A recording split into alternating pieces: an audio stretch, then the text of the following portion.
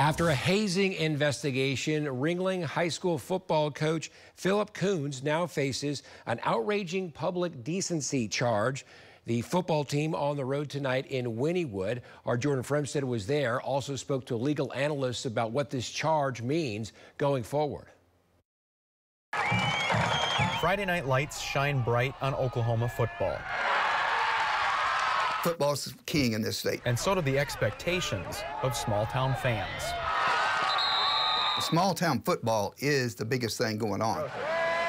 As football kicks off at Wynnewood High School, the focus shifts to the visiting team because of a misdemeanor charge facing Ringling football coach Philip Coons. It's going to have a big ripple effect. In late February, Coons was placed on paid administrative leave after harassment allegations. The Oklahoma State Bureau of Investigation took over the case in June, and an attorney representing multiple John Does put together a federal complaint against Coons. It's kind of a catch-all charge. Coons faces a charge of outraging public decency. Jefferson County court records show Coons willfully and wrongfully committed an act that was injurious to public morals. To file on a coach that's got all the support of a lot of former alumni and a lot of former players, it takes some guts to stand up to it. We did not see Coach Coons on the sidelines, and an OSSAA spokesperson said it is up to the school district to decide whether he should coach in the meantime.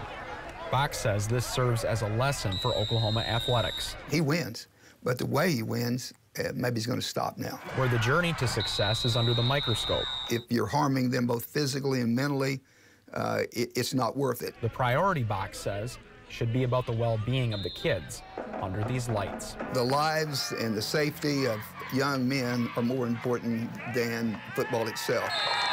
We did reach out to the Jefferson County DA's office for more information about this charge. We also reached out to Ringling Public Schools to find out more about Coach Coons' status with the team, but we have not heard back. In Wynnewood, Jordan Fremstead, Oklahoma's Own, News 9.